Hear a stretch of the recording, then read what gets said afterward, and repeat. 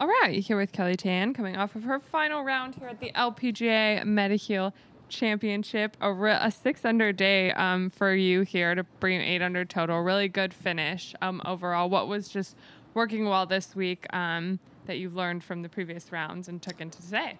Yeah, I mean, ball striking has been really good. I thought I hit the ball great the first couple days, and it just seems like I'm not making a putt and giving myself that momentum. And you know, the putter got hot.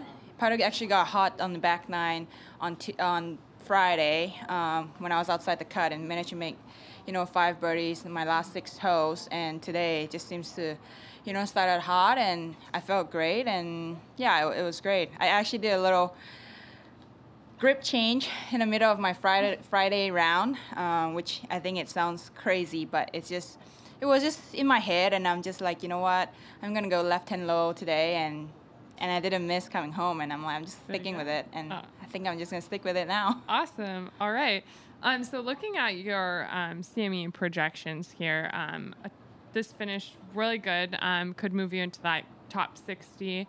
As of now, that's what it looks like. So how important is this, having a good finish and trying to get into that that final finale of the year? Yeah, I think it's huge. It's a goal. It's a big goal of mine this year, and I think I'm in a good spot. I'm playing good golf, and I'm just going to let good golf take care of it. And yeah, I'd love to be in Naples playing the Tour Championship.